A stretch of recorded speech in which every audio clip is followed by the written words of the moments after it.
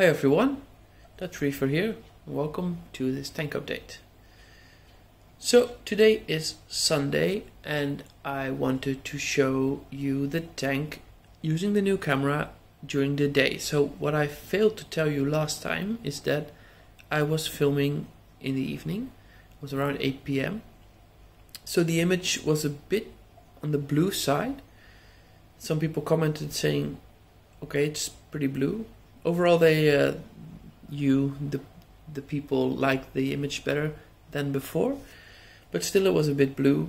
So here I am to show you the tank during the day. It's 1:30 p.m. now, so it's during the day, and the colors are a lot brighter now, as you can see. Somebody else commented that the colors looked a bit more pastel-like, which I agree with. The colors are somewhat softer than before.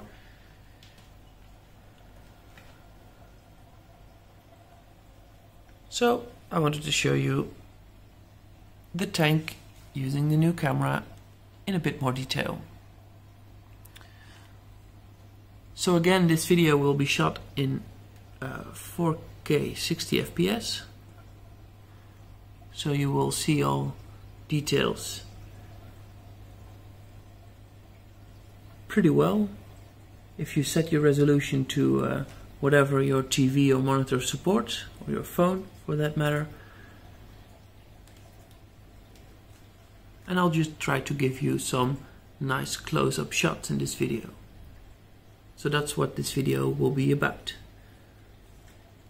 I will also try to zoom in on some corals like I did last time. Try some different corals this time.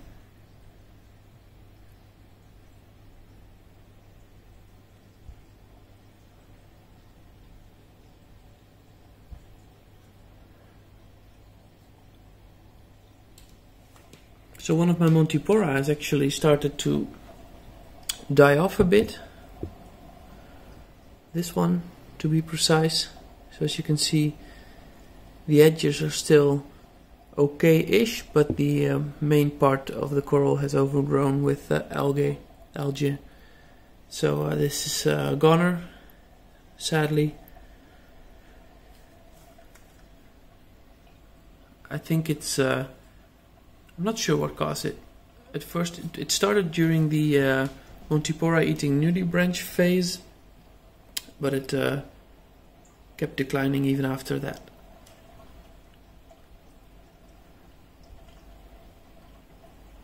Let's see if we can... Yeah, this simple Gorgonian. It's pretty brown, but it's still... I like it a lot because it has very fluffy polyps. And of course I can also show you the Cephastrea now a lot better. So normally you would see this.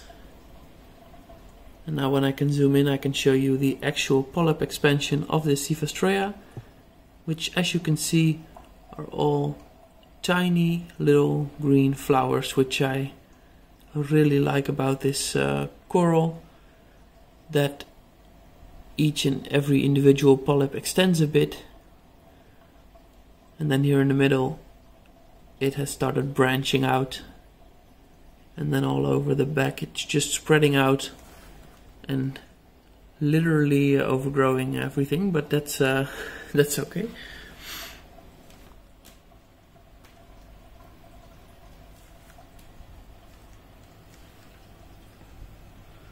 So here are the Anthias, the Evansi.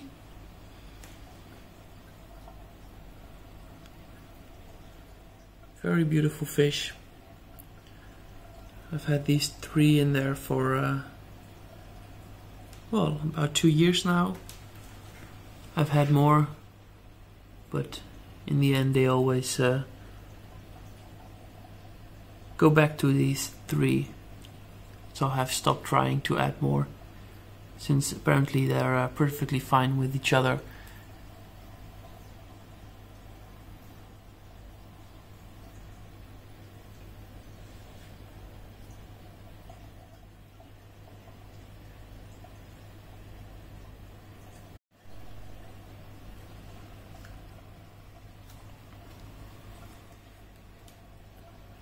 So another thing to show you in close-up will be the green star polyp. A bit more of a simple coral, but nevertheless cool to see how it extends a lot.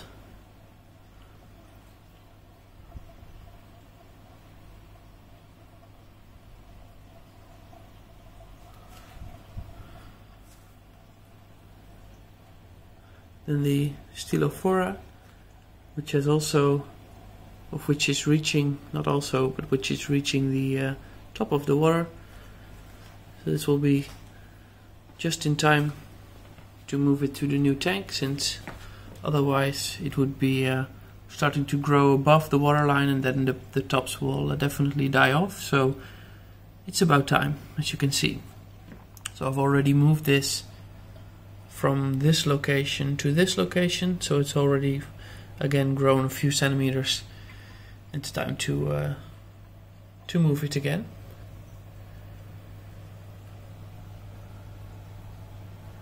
Here's the Regal angelfish, Pigoplites dicanthus, if you're wondering. But if you're looking for Regal angelfish, then you'll definitely find it. Very beautiful angelfish, but as I've shown you in my previous video, as with most angelfish, they are not very reef.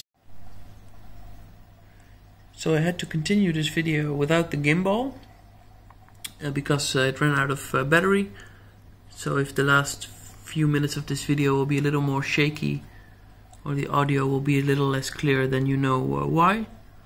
I'll try to keep it as stable as possible using my hand, but yeah, well, you will notice a difference because the gimbal does a really nice job.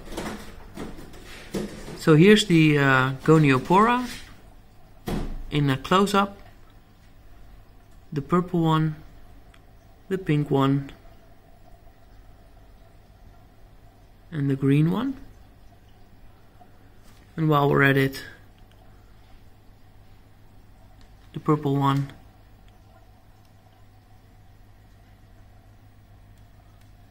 the yellow one,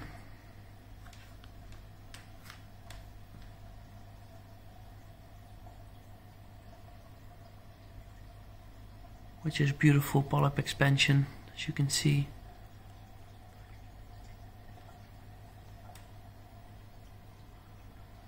But also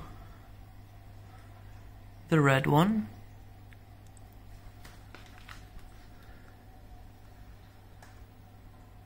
and behind that the very long tentacled green one.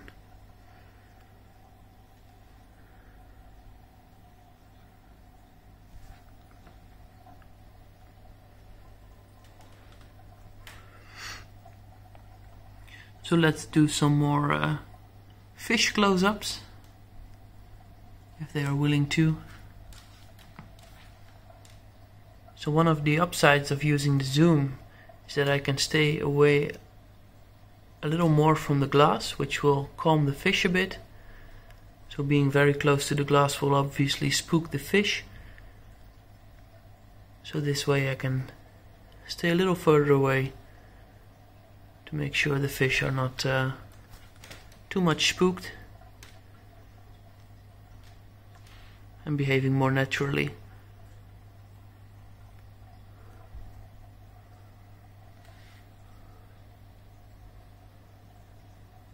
Like these clownfish, which are hosting the Euphilia.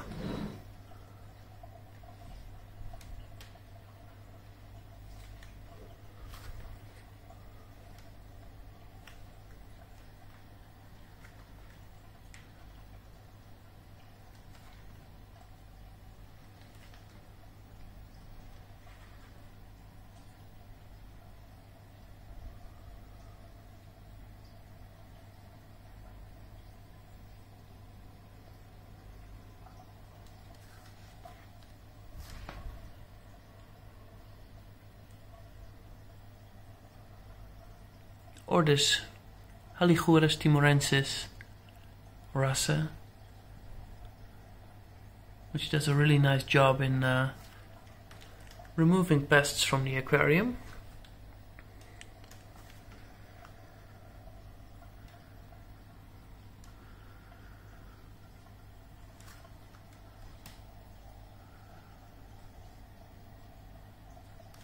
So as you can see when you close up, there's quite a lot of junk floating through the aquarium, which is actually pretty normal. So when you're moving away from a distance, then it looks like the water is very pristine and clear. And then when you zoom in a little closer, you start seeing the particles that are floating inside the water, as you can see right now, which will be even more when you zoom in. See?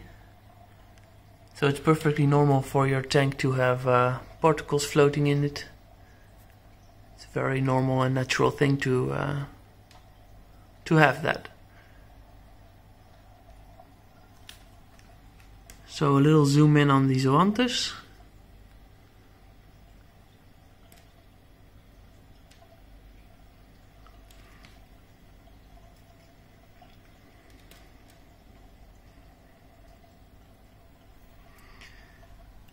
And then I guess it's time to end this video, to stay a bit close to the 10-minute mark, which we usually have.